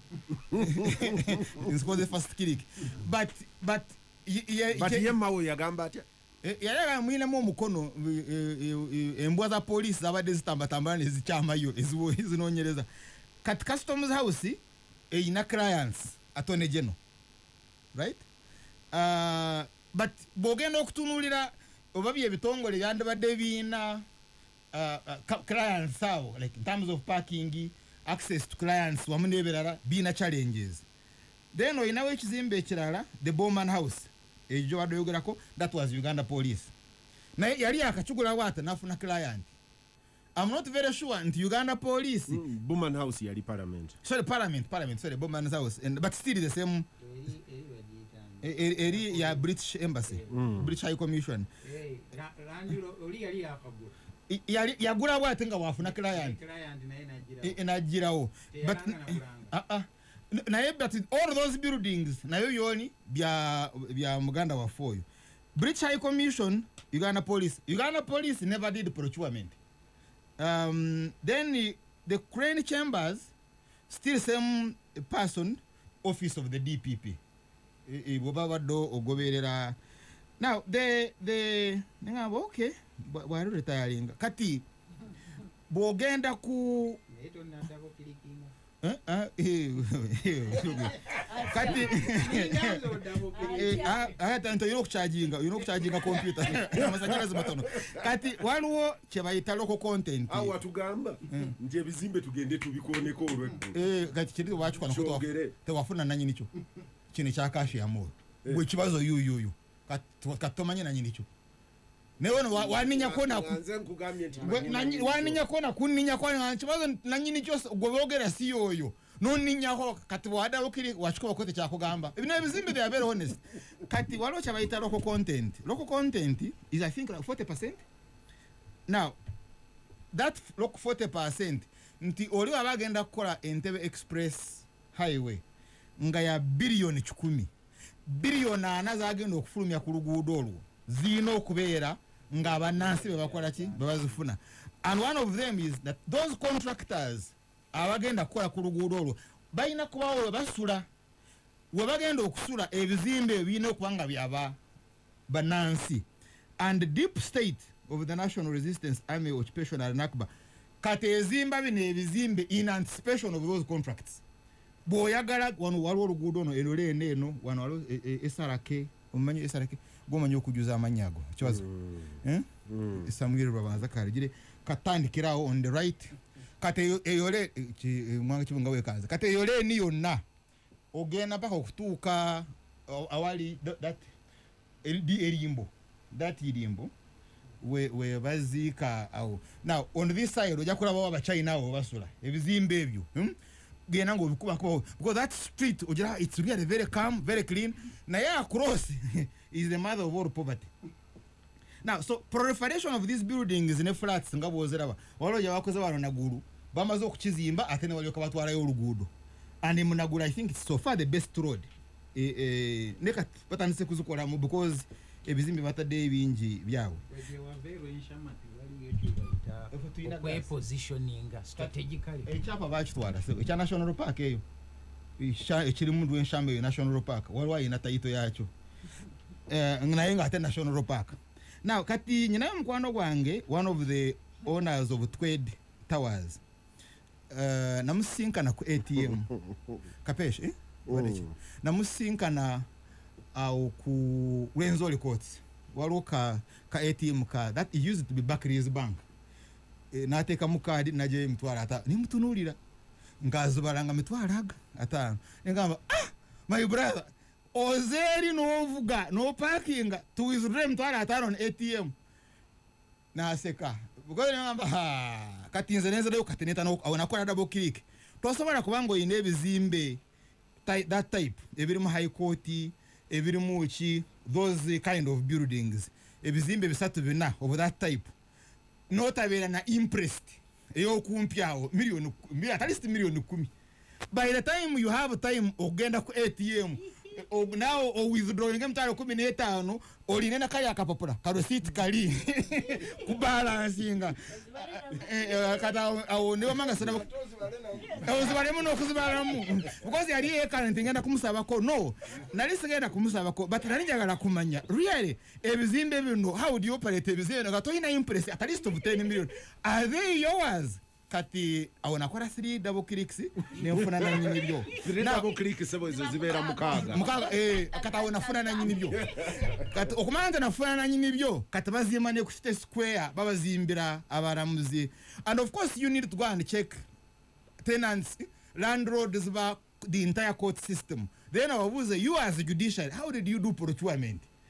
Was your system transparent? But yes. Before you go a second before you go mujenyi mukwano gwange mujenyi brigadier natula ko naye na mayiro mshana consumption ye go kibazo ofanyozi imbe bizimbe naye ye consumption ye bwabazimbe bizimbe bibiri because ndaba Aisha teranyo kuandika birthday z'abana be yoli record ja wandika ekizimbe kyasooka time laga between one building. This building was too fast 27 minutes, the other one was too fast 1.5 days. Kati ye okumanya nti kibazo oli mwavu okwanga ozimbe ekizimbe ne kikerewa because you are broke. That's their level of consumption. How fast a building can work. And the one number singa said because I can build a building and see immediately because of lack of raw materials in esimbizo kozesa. And two, ebizimbe yange na yola yero mshana esewa. Tewulite kuli koloni. That's his satisfaction. Muchemo ku byabadde onza mu parliament badi babuliza ku sente zineza okurescuinga amakampuni agayisidde obubiri bagenza okwesanga ng'ezimu zagenda wa market. Aulia babuza yesi musubuzi yesi muna Uganda ye covid tamukuba mukola ko 4 clicks wachazi information mukola ko 4 clicks madega ekimu ku judiciary, but I will not tell you a big story about but Katonda Musasire. But Katwebi? Ekyo kizimbe kyolaba. Ekyawa? Ekyo kibazimba ku State Square. Actually bagenda ku challenging abazimbira government. Because katwina role model, twina Muni University. Yes. Muni what was sorority name Muni? Sorority Muni University. Emukuzo. Where the father ye accounting officer. Nga bamuwa sente zezimu nezibawa abalala. N'otuuka ku father byakoze mu university muli. Abalala bonna bakimako mu drone.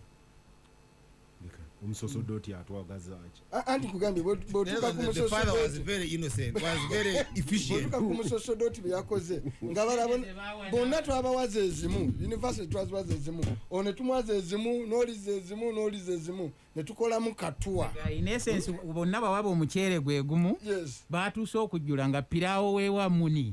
Awera. Father ya accounting and you must speak up. You know the next time tutazogereko. Abantu bajja kulowooza nti abantu buli omu mwononefu. Kati genda ku challenging government kyekizimbe ekya court. Bafuna sente 2 years ago. Okay? 2 years ago, and I know the story how they got the money. Nekakati bagala nyingi. Nebo laba structures bataddewo. Ne ku sente zebalina. Forget about the contractor. Ani? Trade nacho. Trade. It's a court. But trade still. No, it's not trade, it's court. Trade, that was. It's not trade, it's court.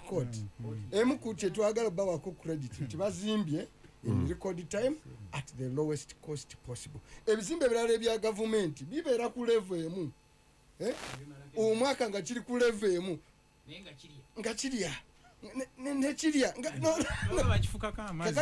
company to the extent that people don't know. Rocco construction company twade tujitunulamo Rocco baji okuzimba Mulago hospital nga ezimu ku finance okuzimba Rocco naye yafuuka nzibu of all companies twade twenyumirizamu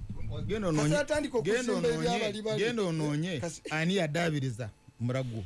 So tugenda kutuuka nga even we bateke MRI bichebe ebyume ebitutwale Nairobi nga Rocco tebizimba. So at the end of the day yonge gamba ki at era bajijjeko bujja contract naye yegamba ki nga byalimu ku contract yajitwa bajiwa certificate of completion no tebajiwa Arab contract yakola obulungi mwamukola ki. So problem eri mu Uganda Peter mu Uganda one betunatunda president with due respect mu respecting anyo batakomye kwekangabiriza is what okwekangabiriza nawa picture abantu nti ali hole nenga road tandikira we extravagance tandikira we nkugambye ba minister be bavuga milioni 7 ogamba baka milioni 2 mpuliriza Gasimbagane nkomawo katubanjulire Uganda yaffe abagezi b'engero zaffe twetegekedde buli kinyuso ekijja laba lights camera action laba level katukwanjulire Pearl Magic Prime ku channel number 148 okutandikira ku package ya DSTV Compact. Linyisa package ya DSTV yolwaleero tukwongereyo ne tuku package eddako ofune ebinyumu ebyaffe eby'omutindo. Pearl Magic Prime, like never before. It's your moment with DSTV Uganda. Empeereza eno erungamizibwa Uganda Communications Commission.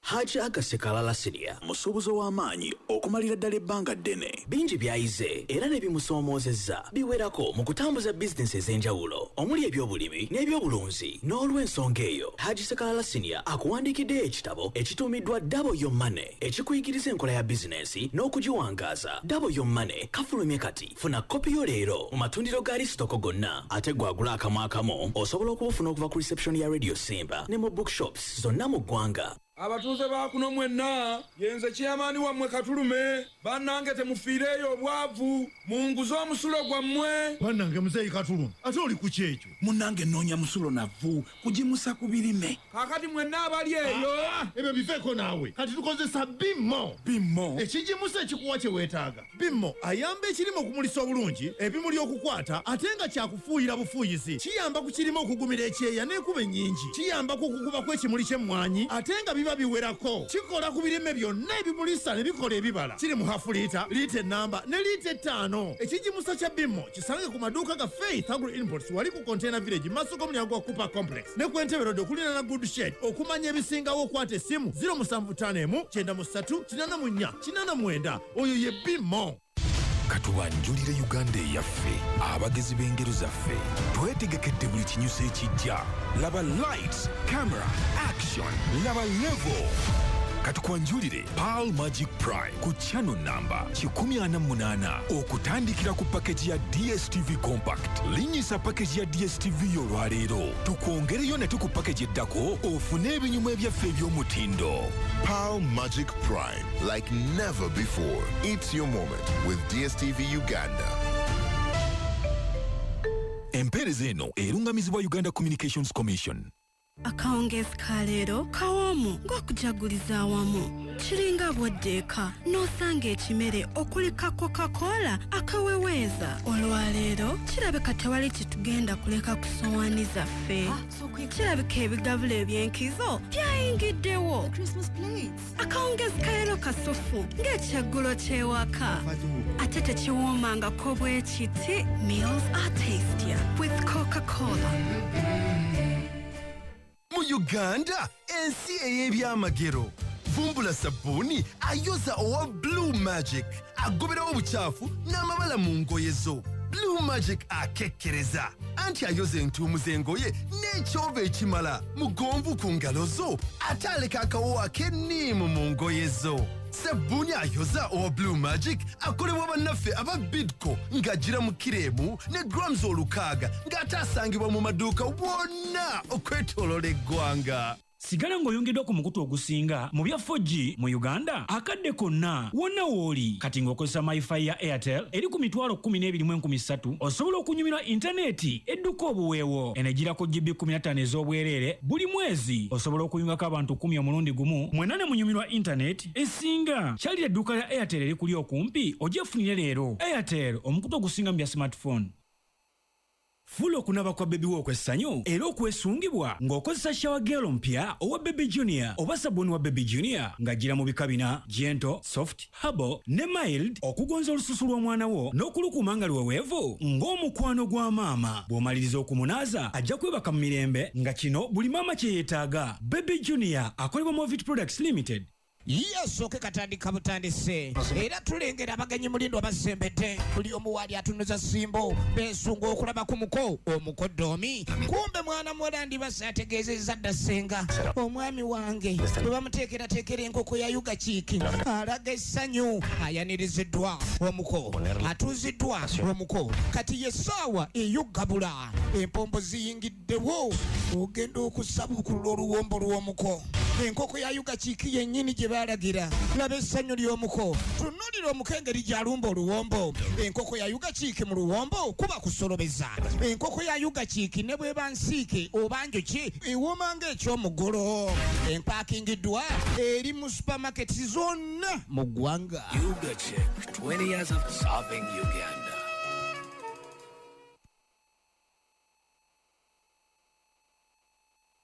Baby Junior Jelly, mukwano gwafe. Alino mukwano, ogwa mama. Muwewevu, era yakuma. Esusu zawe, buli kadde. Baby Junior Jelly, mukwano gwafe. Baby Junior Jelly ne Baby Junior Soap, mukwano gw'abaana bange. Ekyama, anyiriza, abeebasa bulungi, alina akawoowo akalungi, aziza okubutuka okuletebwa diapers, mulungi ne ku nsusu z'entondo. Bikolebwa Movit.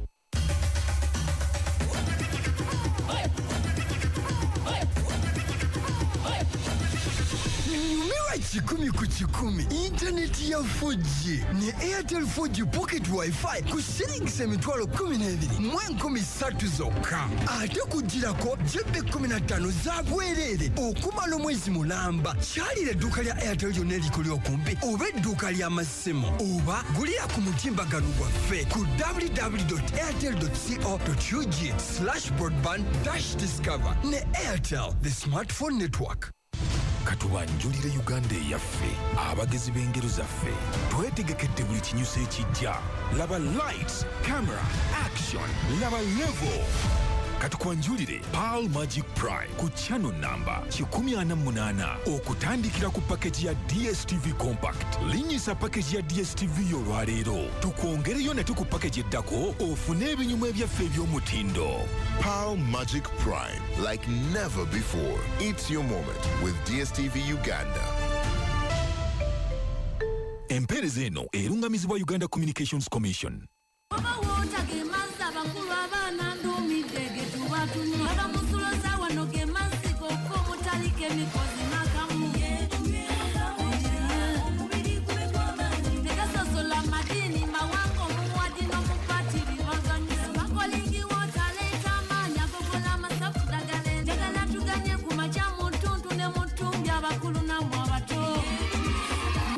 Mugule mu buli dduuka supermarket nako akaduuka katono akakulya manju. Ukola ki wano? Mutabani omuzzukulu nze muleese ayogereko n'abasawo nga si mulwadde abadde abuuza ebibuuzo bye sisobola kwanukula ku by'okuzaala n'okwegatta katonda wange konze kamutwale eri abasawo babimwegambire kitegeeza bw'abiyiga kati ataasa obulamu bwe kati n'enkya omusawo wuyajja jjajja omuzzukulu we bale kumuleeta abavubuka mangi temumanyi tebasobola okwogerako n'abasawo ku by'okuzaala n'okwegatta omusawo byayogedde obiwulidde mbiwulidde maama era ntegedde Teo nayesimye nti ozze wano okufuna okuwabula okutuufu kakasa nti abavubuka bafuna okuwabula ku by'okuzaala n'okwegatta bewala embuto ezitali neetegekere n'okutegekera ebiseera byabwe eby'omu maaso. Obubaka buno bukutusibwako minisitule y'ebyobulamu ne wish to action. Nyiga sita 1977# okuzuula oba layini yo yawandiisibwa mu mannya go oba okugyako ennamba y'essimu eyawandiisibwa mu national ID yo oba paasipooti. Okumanya nnamba kye yawandiisibwa mu national ID yo oba paasipooti, nyiga sita 1977# olondeko nnamba 2 eya nini check oyingizeemu nini namba oba paasipooti namba olwo bakulaga ennamba ezawandiisibwa mu national ID yo oba paasipooti. Okugyako ennamba yonna eyawandiisibwa mu national ID yo oba paasipooti, kyalira edduuka ya Airtel eri kuli okumpi oba okuba ennamba ya customer care 100 ng'eno ya bwerere oba genda ku mikutu gya social media oba weereze email ku customerservice@ug.airtel.com. Jukira ennamba yonna eyawandiisibwa mu mannya go bw'ekozesebwa okuzza omusango gwe muntu asookerwako okuvunaanibwa. Airtel, omukutu ogusinga mu bya smartphone. Oli makati ga Gasimbagane Ne'banamawulire. Gasimbagane Ne'banamawulire ono ku Radio Simba. Peter Kibazo mu studio ezo gikwanjulira osibyeyo. Tuli ne Haruna Kanabi, Charles Romshana ne Aisha Kabanda ne Mwanga Kivumbi.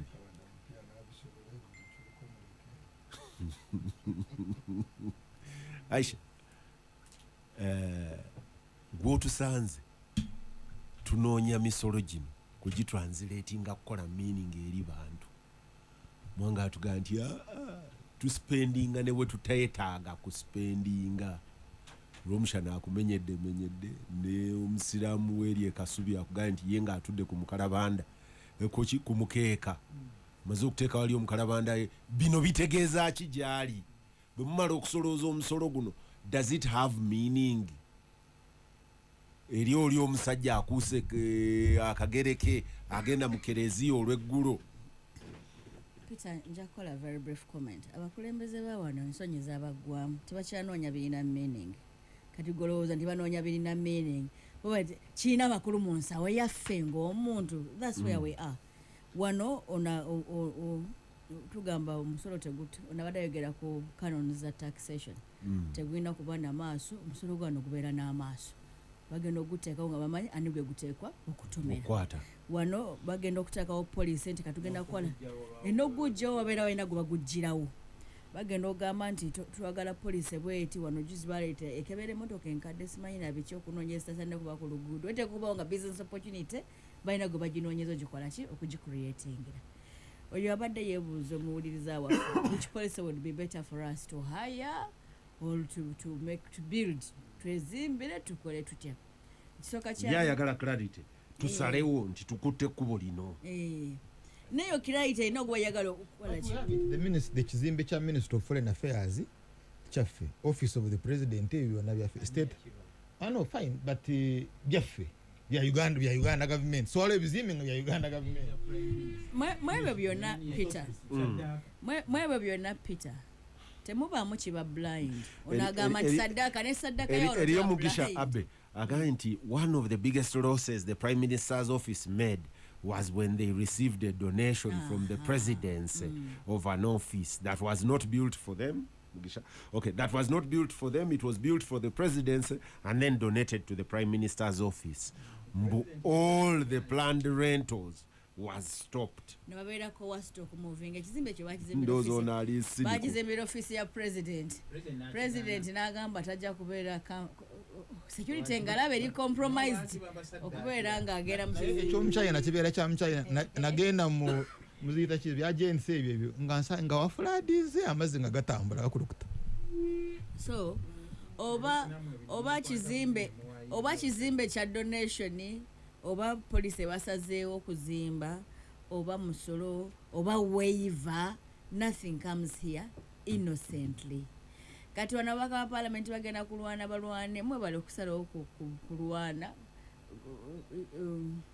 it defeats logic kikwega kulaba nti mugenda kumuvinga bagende gye balaga wewala nti muina space okay balagenda wewa ne space gye boogerako tunakusanga ngo swinging so koleke bagenda ku increasing parliament bagije ku less than 50 gye yatandikira oluberebere gende yeyongere tuke ku bitano bote bamanya nti space will be a problem bazime parliament no kugizima mabega kawo nga bakubagala creating a space for parliament wa MPs babere actually okuzimba gundi parliament ekigendererwa kyali bajje ba MPs mu hard space babaleete wano awagenda kubeera space ya MPs kati kiwadde bakikola problem was not solved another problem was created so oba tujjawo omusolo oba tuguteekawo oba tu hiring oba tetu hiring one question would be why Sudan is building of all buildings lwaki Sudan oli agandi wano kagemu ke bali musi bategeera ne bufune kizibu kirene nyonyonyonyonyonyo musajja ono bogenda okotologa ndi kangende nabuyinza nanyine buyinza wa Uganda yonna jakonya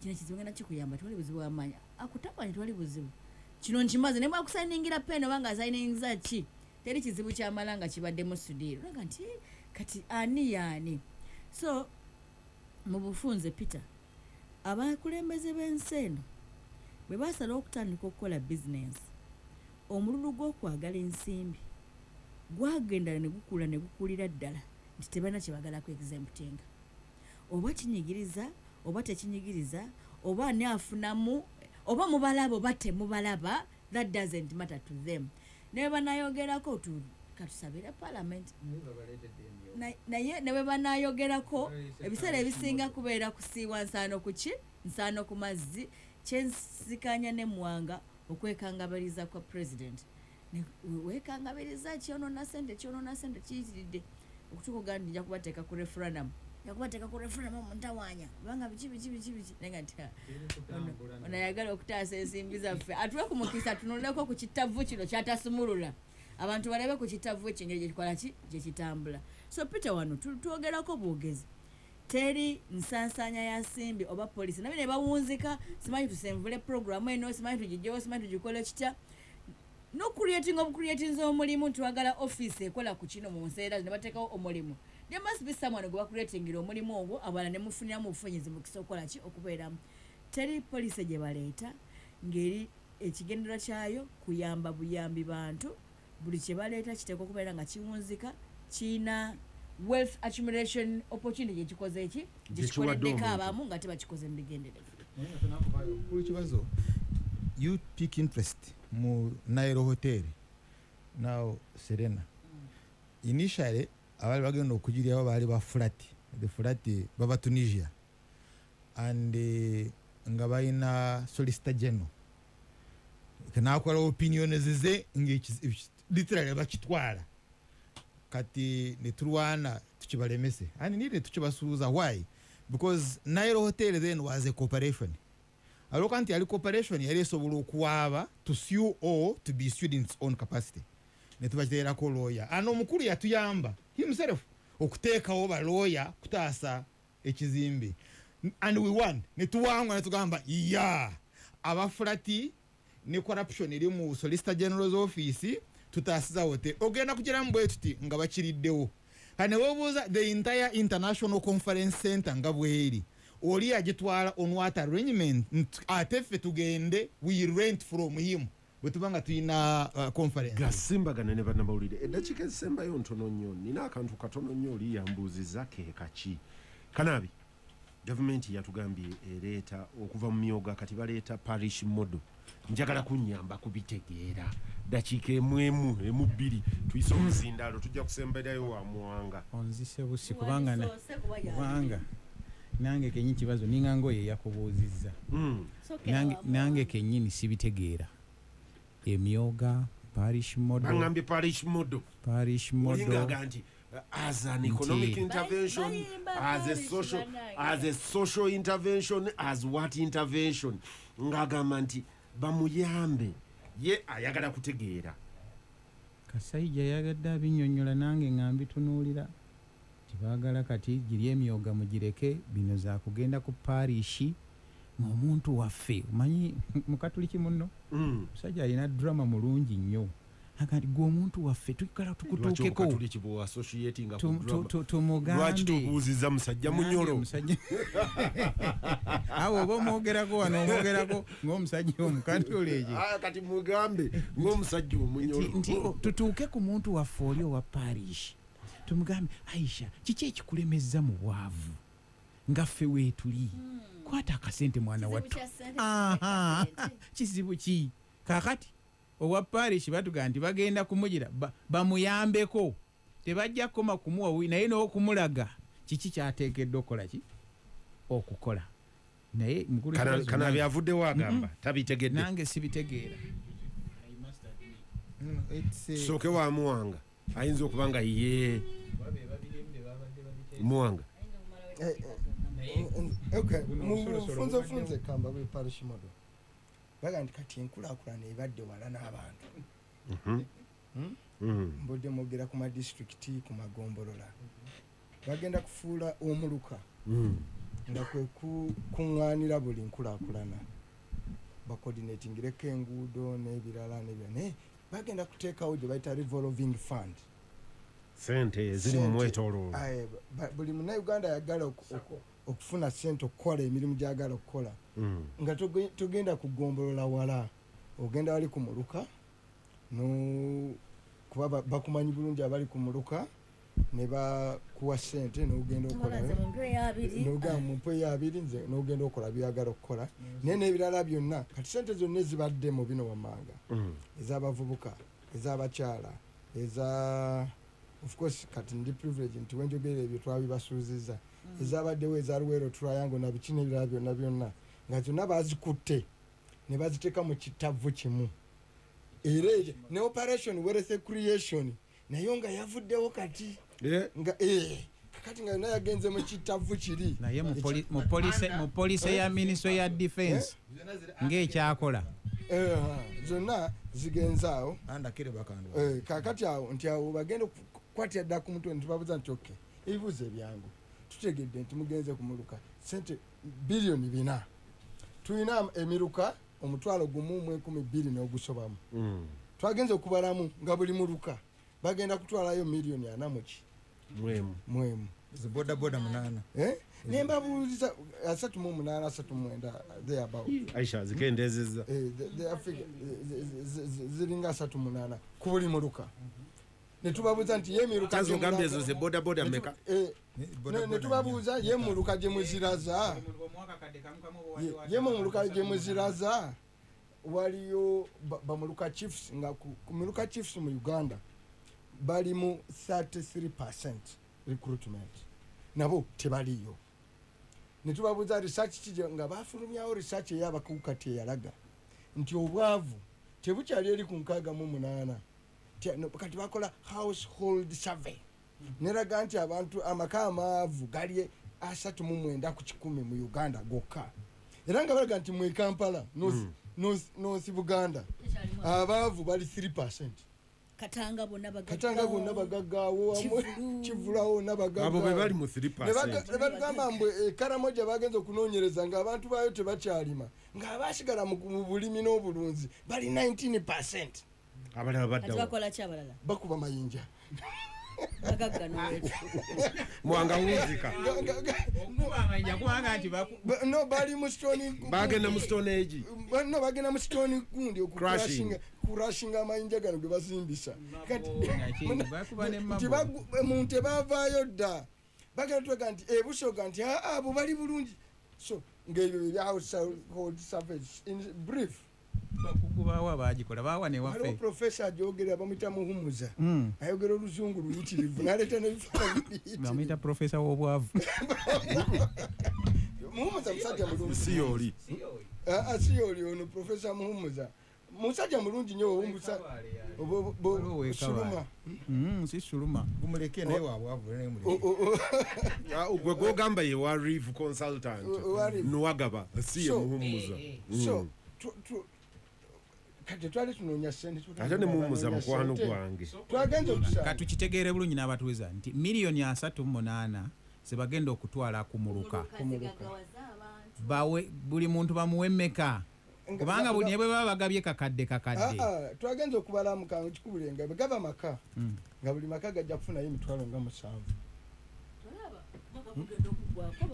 ogulemu enkoko oba kitokibuza naye bali baga nti sizeezo sizakugabira buli omu bagenda so parishment netwaga nti ntusuke mutukolere evaluation mwayina entandikwa ne mubaayo ne poverty alleviation ne muleeta bonna bagaggawale ne muleeta nads ne muleeta mutubulire ebyo byonna byonna kyebikoze impact Gasimbagane Ne'banamawulire Aisha edakiika emu nafuna omukisa okutambulako ne tugendako e China eriyo Senyanga Abra yagamba nti ezo bazireete tuziteeke mu trading center zigende mu money lending ojja kulanga zikola ate nafuna omukisa bwe twagendako ne tiimu emu okustudinga communities za China engeri gye zibadde sobodde okukyukakyuka nenkomawo ne mpandikira bakama bange pepa gye nninamu okulowooza nti part of it oba oli awo yakolako nene ku wealth creation ebaddewo n'ebino wamanga bebirimu ebiremesedda wealth creation ne balowooza nti bayiyeeyo parish modo y'aba China eyasembeza services closer to the people nga amaze oku-identifyinga communities enjavu bwe basindika sente engeezo basindikirako n'abakugu nga amaze oku-identifyinga kiki basobola okukola ne basindikako abantu balina specific competences mu areas ezo ne bayamba communities zaabwe naye kati wantusindika sente kifa mukokko sirowooza nize ekizibu ky'abannayuganda just kuba na sente sente bamaliwo bwe baziwadde bandisoozi bastudinga abavubuka bawadde sente za wealth creation zibakyusiza batya bagenda okuzibawa ng'omuvubuka bagenda kubawa miliyoni 1 ne bakwatagana n'omukugu agenda okuzibawa nagangenda kubawa akakadde naye atano mugakole ki mugandekere ne wabeerawo n'omulala wonaye naali atwala kasatu abaana badde bawa testimonies zaabwe nga bagenza okuwunzika nga basayiningira akakadde bafuna emitwalo 20 bamala bakwata babuuza kati 2 tugakole tutya bivuddemu n'okukwata by the mpigi yafiirira omuntu mukama amusaasire mpigi omu ku ba CDO bajjawo ne babayoola CDO kyeki yali agenze community development officer babayoola awo ne babagalira owa district yagenze bamutadde leero enkeera naafu naye nga bano balemedde okumanya ekizibu ky'abannayo ezo sente ezo zenyini zezamukwasiza zebawa abavubuka n'abakyala nti bazikwasa bubi ez'emyoga ezisinga obungi ezitakola kyezirina kukola so bano abakulu balemedde okustudinga dinona beetanga babawaane populism babawaane balina kye bakoze esente ze baleese bastudinga okuva ku baweeza entandikwa ki kye basobola okukola zibaleese abavubuka ki kye bakoze zibaleese z'abakyala ki kye bakoze balyoke bamanye ki ekiteekwa okukolebwa okusobola okumala ebizibu abantu bye bakola ki bye balina basindika technical team abantu mu byalo eyo abalimisa aye nagenza okuwulira muwange oba kituufu nti abalimisa bakola ku mwanyi zokka bande abalimisa bye basindika balina kukola ku bulimi holistically Gasimbagane tebava mu office tebana na capacity eva ku office kutuuka mu bantu the go forward yaleeta indiscipline turafu go forward yaleeta modo eyo modo but at the sub county level yali proposal ya go forward by the sub county level naye omanyi mukulu Museveni wawakupa ideas zirina okubeera original kati yajjawo sub county n'ateekawo parish but it's basically the same model parliament bali bayina gye bayita constituency development fund. So yogiraba it's at the eri ku level ya county. Sina dynamics zaayo, but it was there. Now at my parish bwogenda mukyalo waliwo kye bayita okufukirana in our place. Musinkana ze musorozeza ne muziwa omuntu. Katugenda kukyalira Aisha n'okola akabaga n'ogiraba ne bajja ne balya nga buli wagenda obakyala bakyalawo ne miliyoni olina okunoonya miliyoni ate ombanga muli bantu 10 awo ne muyiwako miliyoni 10 ne muleka n'asuuga next round ne mugenda wawalala people balina those models ze babadde bakozesa ze babadde bakola not say no those are sako gwano olina okuyiya n'ofuna emitwalo 5 kubanga okufukirana ize emitwalo 5 nga muli 20 nomaka tugenda kukyala wa kibazo in March kati ng'olina okunoonya emitwalo 2 okutuuka naawe cycle weerigireewo naawe ne bajja ne bakuwa kati n'olaba ngeri gy'okola development okutasula fees wamu n'ebirala. Now then waliwo n'ekibiina ekirala bataka kweziika abantu basolooza ssente naye nga kweziika it's no longer kwetwala mu ddwaliro bakusomesa abaana bakugera. So I would support any idea a transforming a mindset because ekizibu ku kyalo si kubulayo ssente. People have money but the problem is the mindset. Mind yaabwe eriwa kati I will tell you kukaalo kewaffe mind yaabwe kunywa mwenge waabwe na kweziika and they have money beziika ate beziika in a big way. Now but there are a few things ebyabaawo ngenda bye bitundu byewaffe. One, amatooke idea y'okugira ettooke kulizi abasooka okukola amatooke amalungi they got the idea from Buganda. Abantu ne bajja ne balima ne balaba engeri gye balima bano ne bajja ne bagira. The same is true with n'omwanyi. Now kati bw'oba ovuga ntunga mawono ojja kulaba amatooke it's like estate y'amatooke ya muntu omu. But of course there are small holdings and therefore bibeera economically viable nti atwala loole asobola okufuna amatooke ogenda okuma from different people. Now there is another transformation which happened in my place ngandaba at that time was nali nkuze eyenchotera olina aleeta ente y'enzungu and it fertilizes nga tabakoza artificial insemination but direct ne fertilizinga kati nga balina knowledge nchotera namba ya 5 namba ya 4 ng'omuntu agiraba naagi. So others copied from them which should have been idea ya NADS nti mwanga ekibazo goyina enkoko nenzija nenkuyigirako then nange nentandika ki no ngangamba nga government eno tena akwonoona bintu. People were learning from others. So these people in the village are ready to learn. 2, very ready to mobilize finances. And 3, very ready to transforming. But the problem with the Museveni system is that it is inherently corrupt. Mwetemana kuraba ko babbi nga system eno ewafe. The area of Bugangare bwambala bajja ne basolooza mbakyala balina HIV ne basolooza naga muleeteyo I don't remember the amount mtwale ne 5 tugenda kuwongerako zino nga oyatadde mu t-shirt ya mukulu Museveni ava mu office ye. It's not a political issue. Abakyala bamulekwa banyamwandu aba HIV ne bawayo ensimbi zaawo olina azisolooza n'ateekayo ne katalabikanga and it's been on but actually bakakikola 2 or 3 times and it has become a political issue. So zino the models ze batwala one tebana kuzitegeera they haven't understood them. It's like the way you saw NADS nga bwe yali oleetedde omuntu ensigo ya muwogo naye ate ogimwanga talina nnimiro. You haven't even checked oba alina ennimiro n'omuwa ensigo z'omwanyi kati nezikola ki but you procured it on money. Jo nakubuuza ente zona ze baleeta ewa mu butambalazi weziri byonna ebya NADS bye baleetayo bya operation rescuration are they there? So natwalako ente eyo nga bazimpadde n'enzigabira abantu mu space ya mwezi gumu ente 30 ze nagaba only 2 bali bakyalina ente ziri bali baziridde bazitunda. Yeah, because you see you are not Samjuya ngamba wano ku Mande yagabira groups z'abakyala n'abawaayo revolving fund mwewole n'agabira ya abantu ente eno bwenezaala ng'onaatwala nga n'onaatwala bamukubira kasimu honorable ffe twalemeddwa okukkiriziganya ente yaffe tukoze pate ku Lwokuna tugenda kugirya ante then kati nzikira malena kino mukulu kibazo ekyamanyindset. I told you the story of abanyabutumbi besolozaamu ne bagula emmoloka pick up nayo kandi tebeesigingana they were not trusting each other. Buli omu n'agaana naye nja kutuulako nejjula kati batuula ku stage oliwo bayimiza tuyizwiri we are full naye nga bebamu batuuka lw'enshama ne basolooza transport ne bagula amafuta ne baddayo olukunjiri bikulungu tumwampa tarokanya tuyizwiri we are full but abali full are the owners of the vehicle and indeed so you need kati neno government yabanyabitumbi exactly tuyizwiri kuna bakobebiwo kwessanyu